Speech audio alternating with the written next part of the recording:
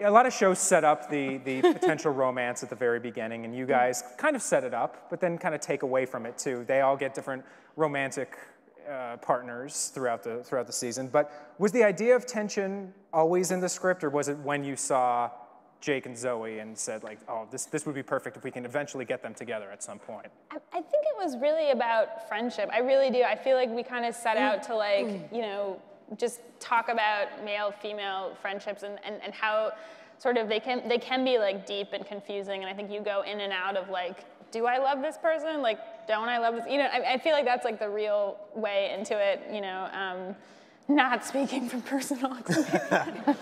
But yeah, I mean, obviously like we always, like they're so good, you guys. These actors are like so good. I feel like yeah, I know. I mean,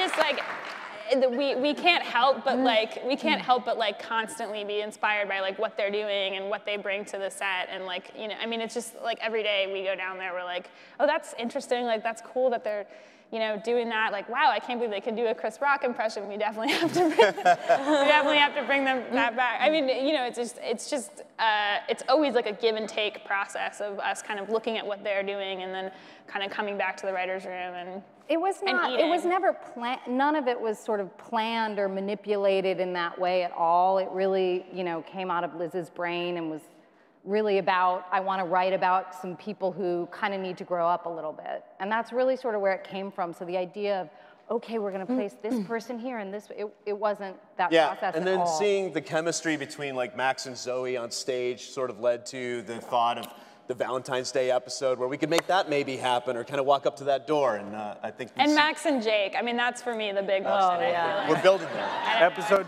23. 2 weeks. Come on.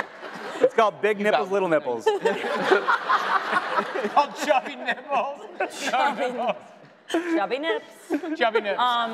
Man fiction. But I feel like this show, I mean, almost more than anything I've ever done, is so collaborative. Like, I just feel like so much of what happens, it's so many, like, the relationship that the actors have with the writers is like so unique and so special, and it's really, it's always fun to see what happens because it's always about sort of what happens on the day. There's a lot of stuff that happens on the day, and then that drives, like, you know, where we go. It really, like, people were asking me, like, what's gonna happen? What's the plan? I'm like, they're writing as we're shooting. You know what I mean? Like, we're getting this, it's all happening, like, at the same time. It's almost like feels, there's something improvisational about the whole thing. You know, it's like all That's these, sort of the thing we're experts in drama. I feel like you're saying really nicely that we're totally disorganized. No.